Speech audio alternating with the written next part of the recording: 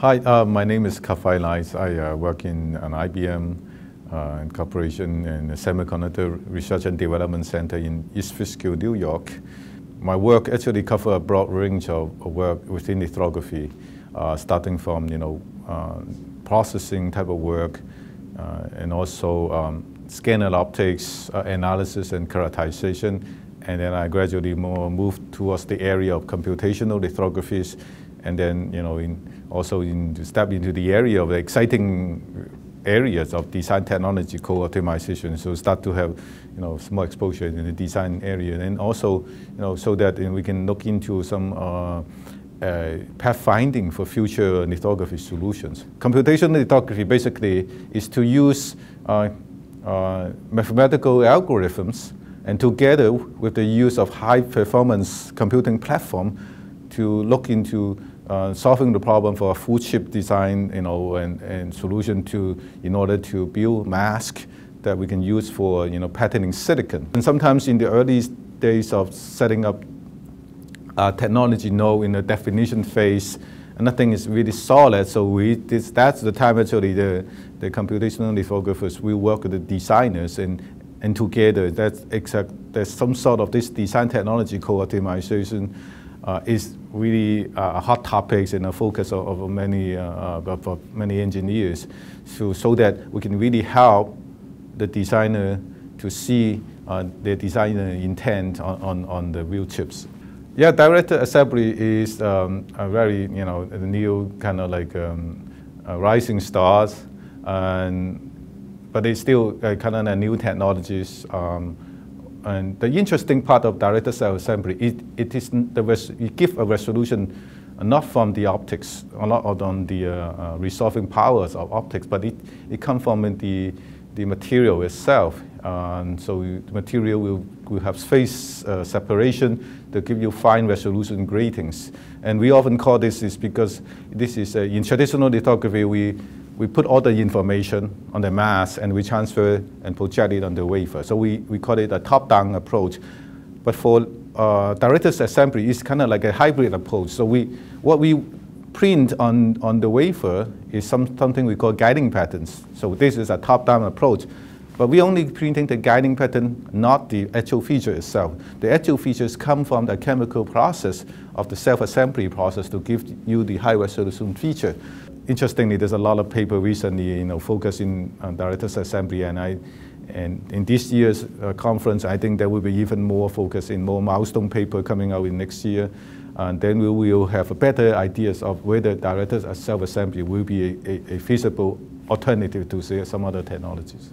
And there are other alternatives to DSA, definitely, and people been, there's many discussion or a heated discussion on what will be the technology for the next generation node. I mean, a lot of time when we go to, say, even move to 10 nanometer node or 14 nanometer or 10 nanometer node, seems like there's many people are working into this optical multiple patterning technique.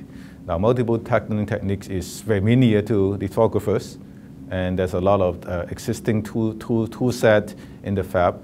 And people understand how to practice it well, but however, this is the cost issue. Building a lot more mass than before, and so people are looking into alternatives. And one big thing is migrating to 10 nanometer or 7 nanometer. One very attractive option is the use of extreme UV lithography, which is basically a soft X-ray lithography, and it has a lot of advantage. We've seen very promising results.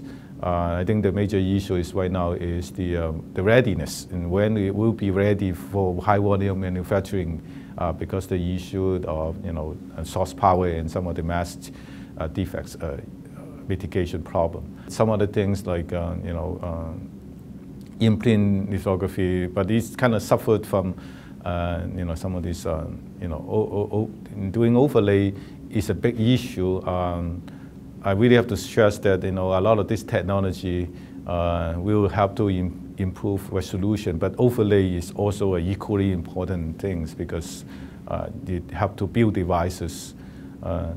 And so no matter what technology people will use, they have to handle this, tackle this problem of achieving very tight overlay budget. We see a lot of challenging in doing this kind of designing a two-dimensional chips.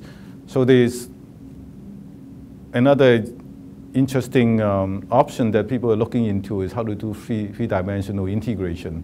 That means we're stacking these chips together, and so that we kind of will relax the requirement for scaling for two-dimensional chips. And now not only that, for like splitting the chips into different layers, but we can also greatly enhance the so-called system on a chip concept.